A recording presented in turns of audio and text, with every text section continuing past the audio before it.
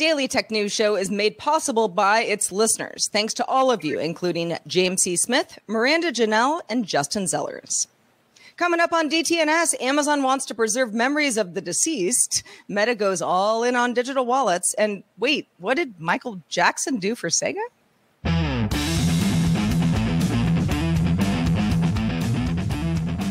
This is the Daily Tech News for Thursday, June 23rd, 2022. From Studio Redwood, I'm Sarah Lane. From lovely Cleveland, Ohio, I'm Rich Stroffolino. From deep in the heart of Texas, I'm Justin Robert Young. Sweltering under the Southern California sun, I'm the show's producer, Roger Chang. Well, hopefully everybody stays cool. I don't know, get those popsicles out. But first, let's start with a few tech things you should know.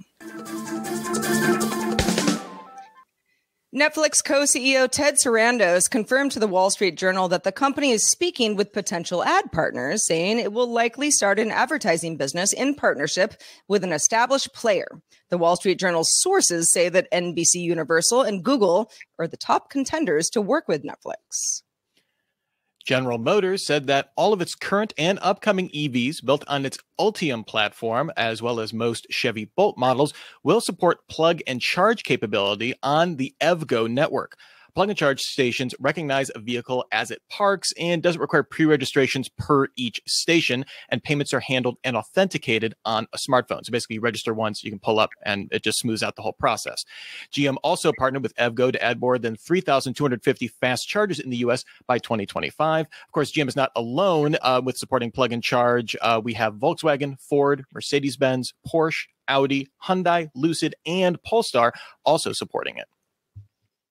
Meta began testing an age verification update to Instagram in the U.S., which will require additional verification for users if they edit a date of birth to be over 18 years old. Instagram will test 3 verification options: uploading IDs, asking adult Instagram friends to verify that person's age, or submitting videos for facial analysis. Instagram partnered with Yoti on the facial analysis. That's the same company that provides age verification to the Yubo social app. We talked about that back on May 25th, if you recall. The Instagram system doesn't verify age when creating an account, however. The DNA Data Storage Alliance, one of my top 10 alliances, made up of Microsoft, Western Digital, Illumina, and Twist Bioscience, joined the Storage Networking Industry Association, or SNIA, as a technological affiliate. The group will work on standards to speed development of an interoperable DNA storage ecosystem.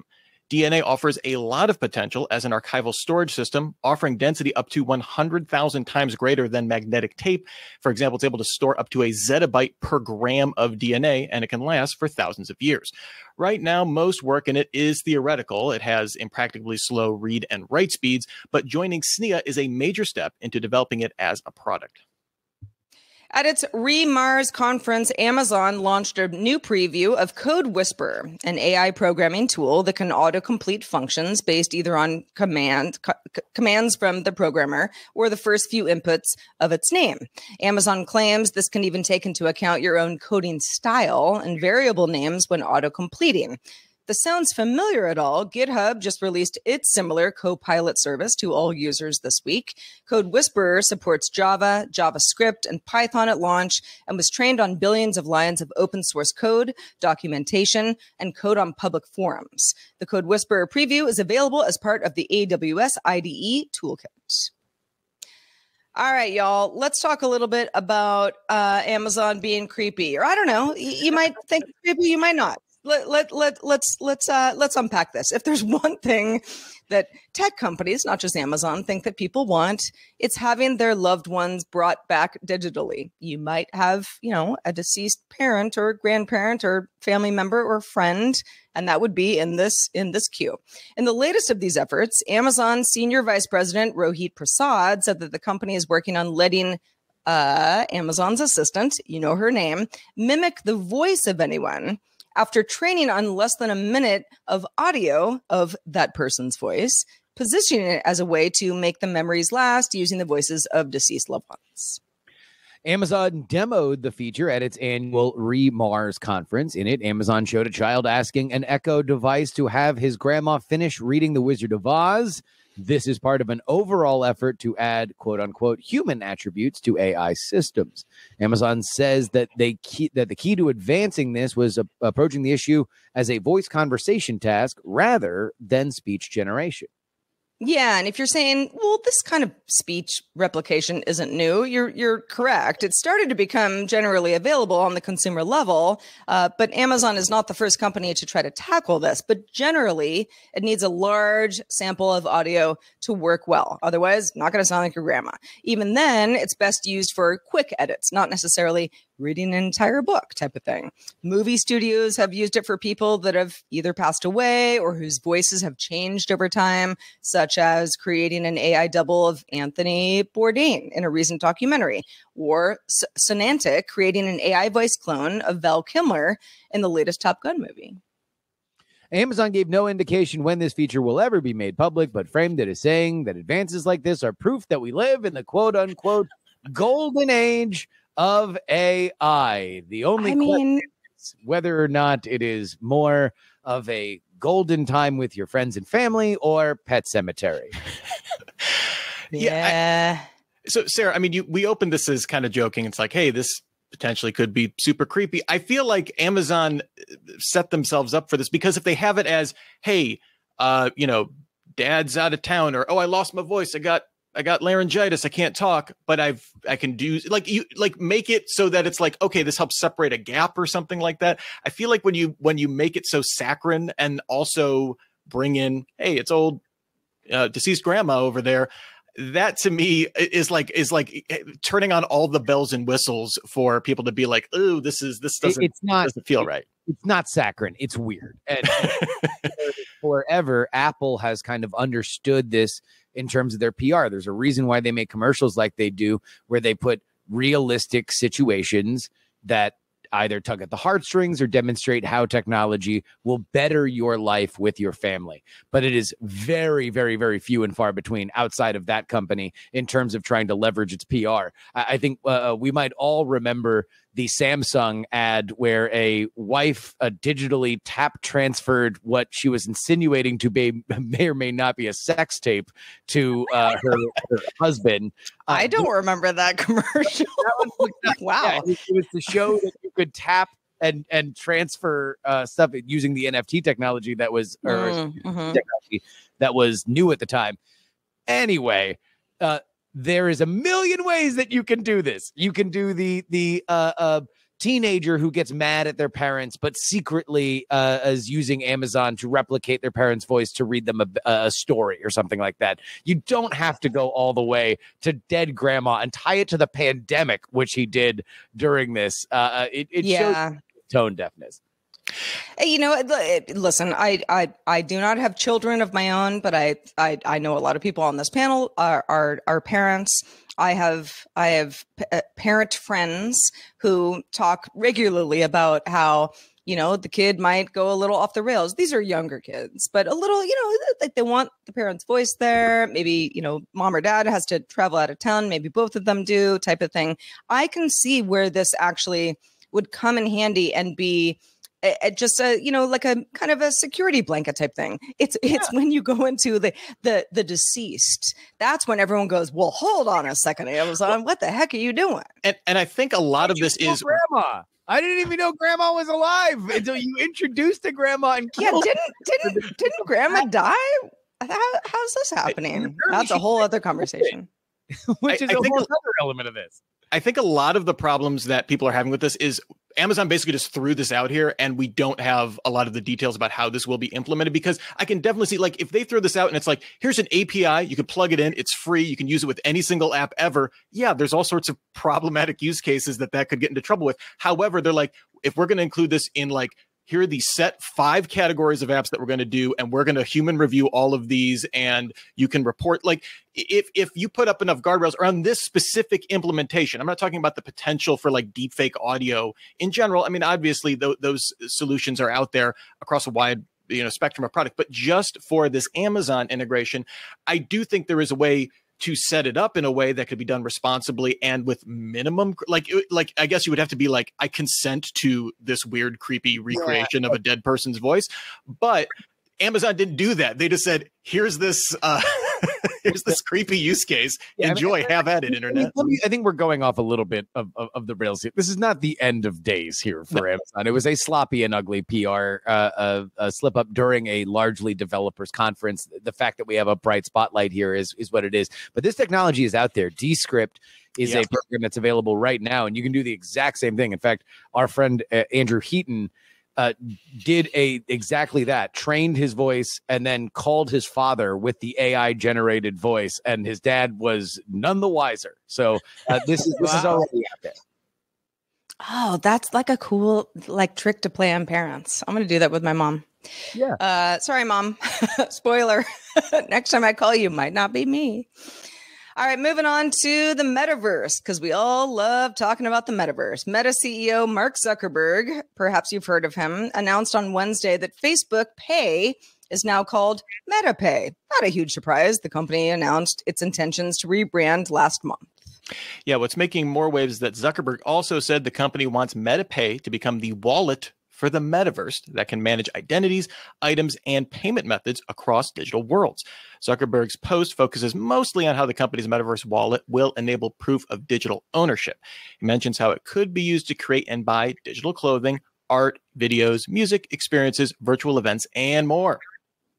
Now, if you're thinking to yourself, okay, sounds good, isn't this just an NFT wallet that does all the things? Zuckerberg doesn't say that specifically, but the company has recently been working on integrating NFTs into Instagram and Facebook together. He also says Meta's wallet will be interoperable so you can use your goods in any metaverse experience. That part is unclear to me. How many metaverses are we going to have? But okay, there's some questions about how that's going to work, obviously, but Meta did join a standards group with the goal of getting everybody on the same page when it comes to language and tech related to this metaverse. Yeah, and that's the key part, right, at the end, because if a couple of days ago they had announced this Meta Pay initiative, I would have been very skeptical of being like, okay, this is just a rebrand. Yes, they have visions of it, but like how applicable is this? They are like the idea that there are numerous big companies that aren't named Apple and Google that are all working together on metaverse standards makes me kind of reconsider this a little bit, other than it just being, oh, okay, they're doing NFT wallets, because yeah, is what it sounds like. One, I do think this is something of Meta just kind of realizing, hey, NFT is like a loaded word for a lot of people. It sounds like there's a lot of hype around it. Let's just back off on that until we can actually deliver something that people want. But also, I do think that there are meaningfully grander ambitions to this. Obviously, Facebook thinks the metaverse is just going to eat everything, but I do think having a standards committee like that, or a standards alliance, or whatever you want to call it, makes this a lot more meaningful than at first blush. I do think it's also utilitarian. Being in virtual reality, which is going to be the pathway for the metaverse experience, is something for which getting out your wallet effectively breaks immersion. And the idea of having something that is built from the ground up to be integrated within a virtual world is good. Yeah, I think that I would probably buy more stuff if it were easier to pay for things while I was in virtual reality. And if you kind of close your eyes and squint really hard, I do also see a little bit of a similar idea to what Inrupt is doing, Tim Berners-Lee company, with their pods kind of system. It's not nearly as ambitious, at least with the way Zuckerberg is making it sound like. That's more about like, hey, I own all of my personal data. I can take it kind of wherever I want, and I own it, and I have stewardship of it, right? But I do feel like it in its intention, I feel like when you're talking about bundling it, again, not just being a way to transact commerce, which is important, again, to having that seamless experience, but kind of having ownership of like digital assets within that. I'm not saying they're one-to-one. I'm not saying they're even related, but I feel like there is some purchase to this idea of kind of having this pod that moves across ecosystems. And it's kind of surprising to see Meta, going forward and saying this will be interoperable. I feel like that we're kind of entering into a new era, though, where the idea of interoperability is going to be more of a thing. We've heard the super app label thrown around a few times recently. It feels like somewhere between antitrust and the fact that all these companies have kind of reached maturity. We are now at least for the top players, they're like, well, maybe we can unwall our gardens just a touch. Yeah, I don't know. I mean, so much of this is like, I'm like, as a enthusiastic VR user, and I use a Quest, so it's a Meta company. I'm like, okay, this is awesome. You know, if there's more life to be had, you know, while I'm in that world, great. Love the metaverse. None of that is like real though right now. We're talking about it a lot. We're talking about what the future is going to be like. This metaverse that no one really knows how they even get there, type thing. It'll be fascinating to see how this shakes out. I wonder how metaverse real estate prices are holding up. Is that a leading or lagging indicator for the economic stability of the country? Yes. We're in a metaverse bear market. It's really bad. Well, if you want to hear us talk about metaverse things or non-metaverse things, one way to let us know what you care about is in our subreddits. We look at it every day, and you help us choose a lot of stories. So thank you in advance. Submit stories and vote on them at dailytechnewsshow.reddit.com. All right. So on DTNS, we cover our share of EV related news. We try to focus on everything, you know, because stuff is happening all across the world. But there's a whole booming tech industry around other mobility services. A lot of the time when we hear about those, we think of electric scooter companies like Lime or Bird. But there's also a booming industry with e-bikes. According to NPD Group, e-bike sales grew 47% on the year in 2021 after seeing 145% growth in a pandemic-fueled 2020. A lot of people getting on those bikes. Now, with people looking to potentially avoid rising fuel costs, they're proving to be a popular option. You can save some money by doing it and, you know, maybe get a little healthier. Rich, I know you've been looking at this market recently, right? Yeah, I've been looking at me and my wife Jackie recently decided to downsize to a one-car household. We just ended up having a car in the garage 99% of the time. And, you know, for the first couple months, I would say there's been a handful of times where I was like, oh, darn, it'd be nice to go to the store. We live out in the burbs. So like the groceries, like the nearest park, if I like want to take the kids to the park, it's about a mile away. It's not undoable to walk with that. 4 and a 5-year-old, the walk back's kind of a pain, to be quite honest. The nearest grocery store is like 2 miles away. Again, if there was an emergency, I really need that EVOO. I can just, run up to the Giant Eagle, be back, probably, take a little bit of time, but I could do it. Not the most friendly thing to do. But I was like, okay, I don't want to buy another used car because I'm already spending money. It's not a great market for it. E-bike kind of sprung to mind as like, hey, this is something that I can transport fairly quickly. It's not like going to absolutely destroy my completely ripped and awesome physique. And, it's something I can also, kind of carry cargo on at the same time. It really seemed to fill a niche. And I was fascinated to discover like this rising market, as I started to research the options that are out there. Yeah, I mean, I think that you are a fairly ideal person for whom to do that. Yeah, and looking at because I've had mentioned this to friends and they say, well, why don't you just get like a moped or a scooter? I know in the state of Ohio, a lot of other U.S. states, this requires a motorcycle license, and I'm not 100% certain of my capability to get that, and it's a hassle to go there. There's fees involved and stuff like that. It's more like I don't want to go through with that. E-bikes don't really have that restrictions, and they're much more friendly for transporting kids. You can get like cargo e-bikes. You can put 2 seats on those, or like a kind of a kid carrying rack and fit two small humans on there. So there is a lot of versatility out there that kind of made it stand out from a lot of the other, kind of motorized 2-wheel options. Like a scooter doesn't really have the cargo capacity, also would like murder my children. I'm not a fan of that. So, well, that's good. Good for you, Rich. But, I know that the e-bike thing has, at least in California, because California notoriously full of hills. So, if you live in San Francisco, it's like, I mean, even if you're like really into fitness and, you know, you feel great about it. It's like, there are just certain hills you're not going to be able to get up. Some people can, I can't. So the e-bike thing has been really attractive to me, just in terms of like, okay, where I'd like to get around and I'd like to exercise, and it's going to be a lot faster than even jogging, but I get a little help, on the other side. And I think that for a lot of people who go, I can't live with a bicycle, like that's insane. Well, maybe the e-bike thing, is something to look into.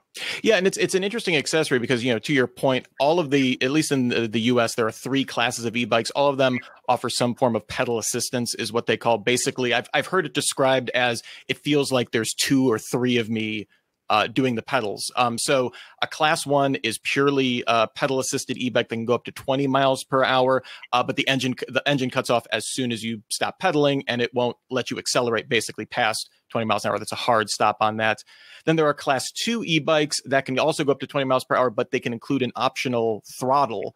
Basically like a motorcycle, you just twist the throttle and it'll do the acceleration on itself. It takes more wear out of the battery, so you don't get quite as good of range on those if you're leaning into that all that much. But, if you're coming home from a long trip, it can be useful. And then there are class 3, which are just more powerful pedal assisted, no throttle, but you can go up to 28 miles per hour, which, is at or above the speed limit, depending on what city streets you are. So you're really, at that point, not sacrificing necessarily any speed on your journey. And at that point, and those are all, permissible across the U.S.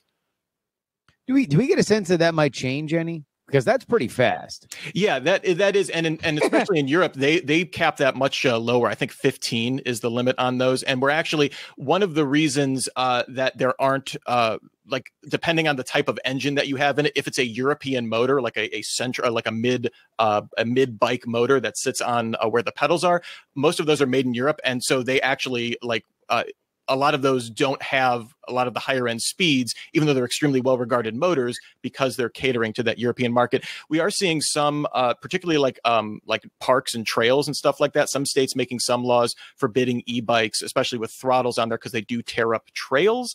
But right now, I don't hear any particular headwinds in terms of like overall street usage. Although if something's moving 28 miles per hour on a sidewalk, probably not ideal. Yeah, that's an etiquette thing. People need to understand, especially on the scooters too. It's like you don't need to be tearing down the sidewalk. Yeah, and just real quick in terms of cost, it's interesting because up until about 2020, we were seeing the cost of these going down, hitting right up just above the 1,000 mark for kind of the budget offerings from well-known brands that would offer like customer service, something like Rad Power bikes and stuff like that. Right now, we're seeing prices more for the budget entry level models around $1,500 to $1,800, and a lot of that is because of supply chain issues. Batteries are just harder to source. These are huge. These are pretty big batteries. We're talking about anywhere from 300 to 700 watt hours on these. They weigh about anywhere from 5 to 7 pounds. So we're seeing the cost on even the entry level models going up appreciably, and some places are having a hard time keeping them in stock, especially because we are starting to see some states offer some subsidies, and especially locally, we're seeing some subsidies. And Colorado is doing a $12 million program across the states, and they've actually had to coordinate with local stores to make sure that they, like before they fully roll this out, to make sure the stores are stocked up enough to meet the demand that this would generate. One real quick thing before we get out on this, we're also seeing other like kind of mobility companies getting into e-bikes. Earlier this month, Porsche announced it was going to acquire the e-bike drivetrain maker Fazua. This is Porsche's second major investment in e-bikes. They also acquired the e-bike company Grape last year. Spelled weird, but it's pronounced Grape. What's interesting about Fazua is its system combines the drivetrain and the battery into a single unit. Usually those are separate. The battery will sit along kind of where your seat post is. It's looking to use these acquisitions to form joint ventures, not just for Porsche branded e-bikes, which I guess would be cool and presumably unaffordable, but for further micromobility platforms for fleet uses and that kind of stuff. I love it. I love it. E-bike tech. Good stuff, Rich. Yeah. Also good stuff. If you happen to be a Sonic the Hedgehog fan, with the release of Sonic Origins, creator Nuji Naka has confirmed a bit of an urban legend that's been going on for quite some time in Sonic the Hedgehog history, that Michael Jackson, yes, that Michael Jackson, wrote the music for Sonic 3 and Knuckles. Naka tweeted on Thursday asking if the music for Sonic 3 and Knuckles had changed in Sonic Origins at all since he produced the original game in 1993 through 94. He quickly followed up with another tweet saying, "Oh my God, the music for Sonic 3 has changed, even though Sega official uses Michael Jackson's music." And to say this, I think we're pretty clear on what happened at this point. Yeah, and this has kind of been going around since, like, I think there was like a 2006 YouTube video was where this like theory first popped off, where people were doing comparisons with Michael Jackson songs and stuff like that. So there's been a lot of speculation about this, but we have it from the creator's mouth. I guess kind of offhandedly confirming it.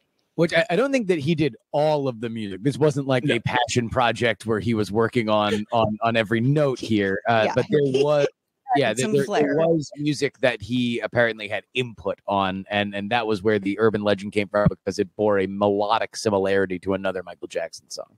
And we've seen Sonic 3 and Sonic and Knuckles and not be in certain Sonic compilations, so there was always some speculation. Oh, that's because it's tied up with rights to the music, and that's why we haven't been able to do it. And it seems like maybe that's the case also here, because they did change the music.